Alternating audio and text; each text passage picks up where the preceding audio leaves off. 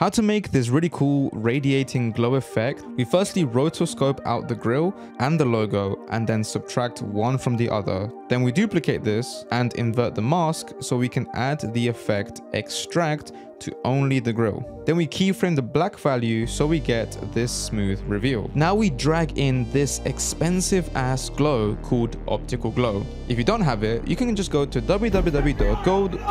Once we add the glow, we keyframe an increase in the amount and the size, and then you can play around with the radiate and the highlight only settings so we get this awesome effect. And now you know.